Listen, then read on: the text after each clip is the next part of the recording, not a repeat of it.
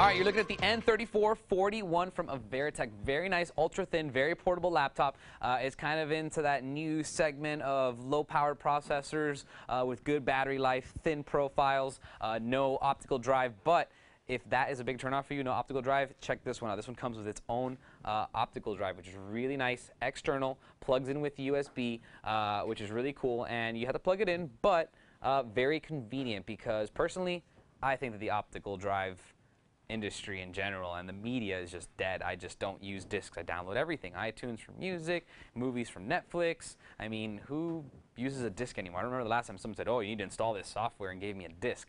But some people really still like having a DVD drive, and this is perfect because you only use it when you need it. The rest of the time, look at this. You get this extremely thin, beautiful, gorgeous, low-profile laptop. It's probably just over an inch thick. It's very light. It's very thin. It looks beautiful. Check out the back, all metal.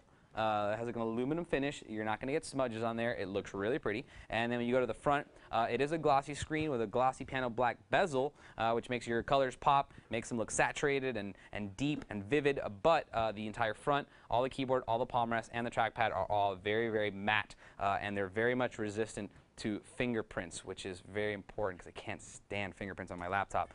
So that's what you're looking at there. Now, let's talk a little bit about the operating system and the specifications and the internals. First of all, this is actually a Intel Pentium processor. It is a dual core. It's actually the T4200, which is a 2 gigahertz dual core. It's got 3 gigabytes of DDR2 memory, and it's got a 250 gigabyte hard drive. Graphics are powered by the XMA 4500 HD chipset, which means that it will do an HD video. If you throw that on there, it won't have any problems.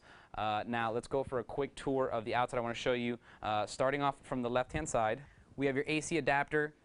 Your fan louver goes right here. Moving on down, you have a USB 2.0 port. This is the one that I believe is powered. 4-in-1 card reader right to there. The front doesn't really have anything on it. You will notice over here, though, there are a few indicator lights on the far right-hand side, and those are basically Wi-Fi, Bluetooth, caps lock, num lock, hard drive activity, and then battery. Now, here's where the majority of the ports are. SPDIF output, microphone input, 2 USB 2.0 ports, bringing the total to 3. And then right in here, nice and hidden, which I actually like, is the 10100 Ethernet.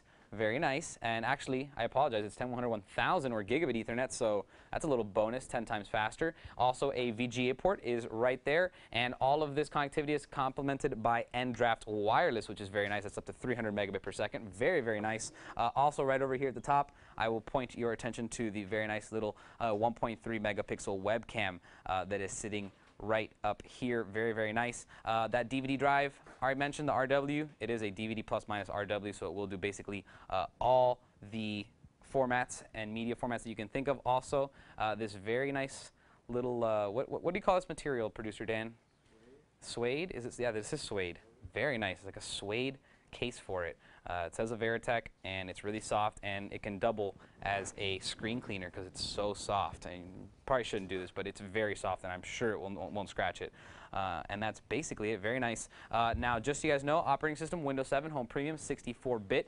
So it is going to take advantage of those 3 gigabytes of memory. 250 gigabyte hard drive is plenty big, especially for a portable system. You're usually not taking everything with you, and you can always burn something to a DVD if you need more space. And that's basically it. Very nice system. Now, this is the 3400 series from Averatec, but get this. This is the full model number for this version. It's the N3441T, but the configuration is the F1E-1. So keep that in mind. That's the 250 gig hard drive, 3 gigs of RAM, the T4200 2 gigahertz Pentium Dual-Core processor, and this battery, this size screen, et cetera, et cetera. By the way, WXGA, which is 1280 by 800, 13.3-inch diagonal means pretty small, pretty portable, but it's not netbook size. It's not an 11.2-inch big netbook or a 10-inch really small netbook. It's big enough to use as a daily computer. You can edit a picture on here. You can do spreadsheets. You can do word processing. You can actually work on here.